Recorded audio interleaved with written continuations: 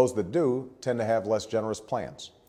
As Americans, we are bold, generous, big-hearted people. The Syria budget is one that keeps America strong through our military and law enforcement, that keeps America generous through caring for our veterans and our seniors. It keeps America competitive by educating our kids and our workers. They're the folks I grew up with.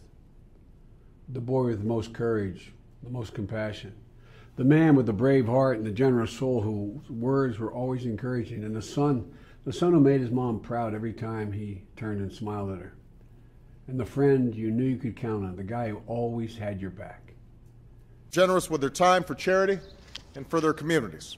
Senator O'Malley, thank you for your generous introduction and for your leadership here in Maryland.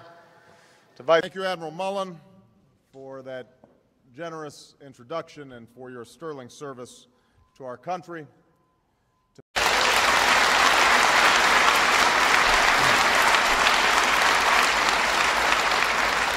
Finally, let me acknowledge Senator Harry Reid, not just for the generous introduction, not only because he's been a great friend, not only because he's been an outstanding majority leader, but also because of everything that he's done for the people of Nevada and for the armed services. Specifically, what kind of pain, what kind of sacrifice are you calling on beneficiaries to make? And even if not right away, aren't future beneficiaries going to be getting less generous benefits than today's? No. Thank you, Patrick, for that generous introduction and for ensuring that the Kennedy family's spirit of public service lives on as strong as ever.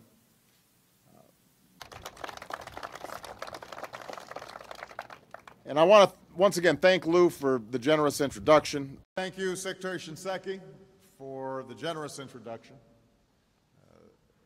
More importantly, the extraordinary bravery and service to our country both on and off the battlefield.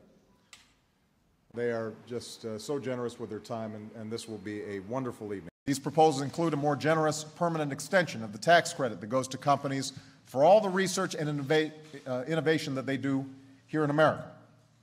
I also discussed with the Prime Minister our efforts in Afghanistan, and once again thanked him and the Indian people for the generous contributions that India has made towards development and improving the lives of the Afghan people. This, of course, is what's truly meant by Thanksgiving, a holiday that asks us to be thankful for what we have and generous to those who have less.